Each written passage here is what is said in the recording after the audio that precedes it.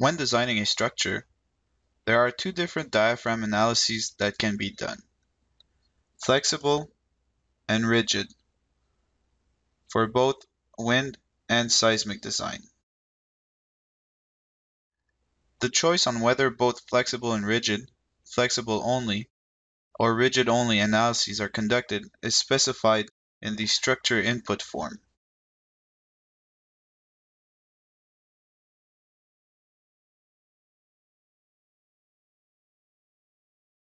Depending on which analysis is used, the distribution of the load will vary.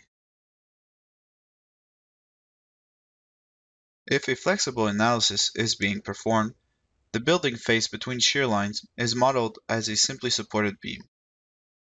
The shear lines are seen as pinned supports, so the load striking the building between the supports is distributed via tributary width and goes entirely into these supports. If a cantilever beam is used, these loads go entirely into the adjacent support. In general, a flexible diaphragm is present when the vertical elements are much stiffer than the diaphragm itself.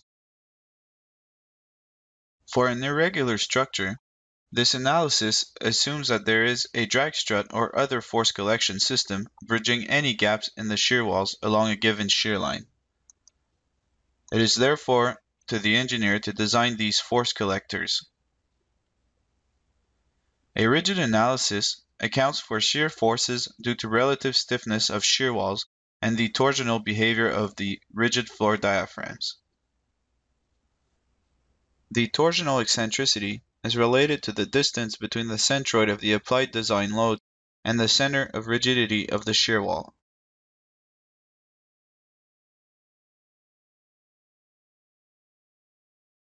An accidental eccentricity is added or subtracted from this distance to account for uncertainties.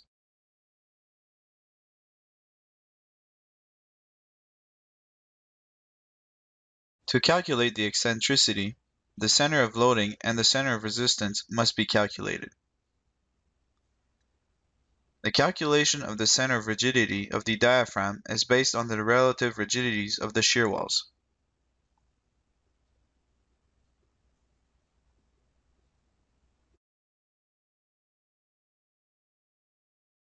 Shear walls offer four options to the user to make this estimation, which are found in the design settings. For more information on these options, please look at the video entitled Design Settings for the Canadian version. The recommended method is to estimate the rigidity of each wall as the product of the length times its tabulated shear capacity. You can also enter your own rigidities on a wall-to-wall basis. These rigidities are multiplied by the wall length. You can also assume that the relative rigidities are equal so that the total rigidity is proportional to the wall length. In this case, you are neglecting the relative stiffness of the wall assemblies. For a rigid analysis, the more rigid the member, the more load is allocated to it. The last option in the Settings menu lets you distribute the forces according to deflection. The less the member deflects, the more load will be allocated to it. This is an iterative procedure that is done until the deflection of each segment converges to the same amount. Both flexible and rigid diaphragm analyses are performed if possible. A rigid analysis must have all shear lines loaded in order to work. We will therefore delete all the loads and enter a seismic line load on one shear line and rerun the design.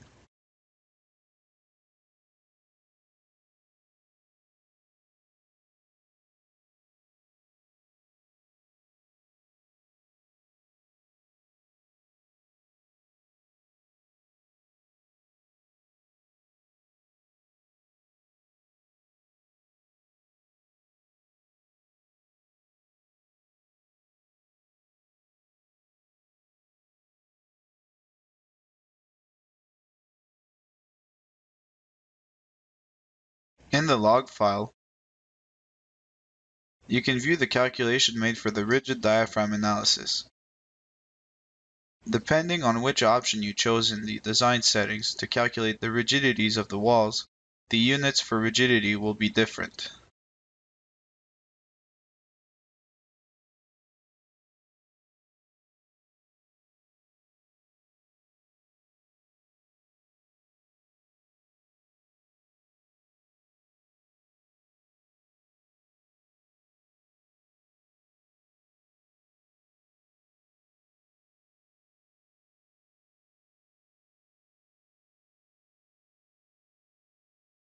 The accidental eccentricity, location of the center of rigidity, and even the torsional rigidity is shown in this file.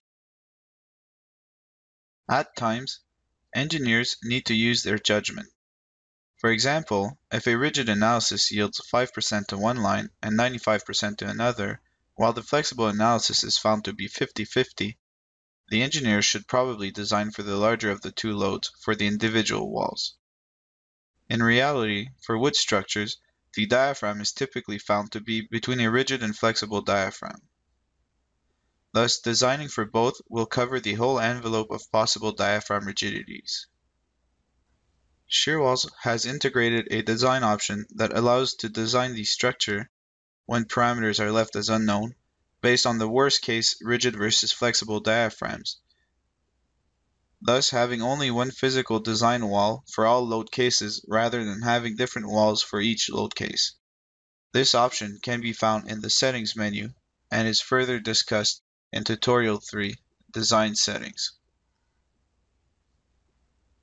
This concludes the tutorial about flexible and rigid diaphragm distribution.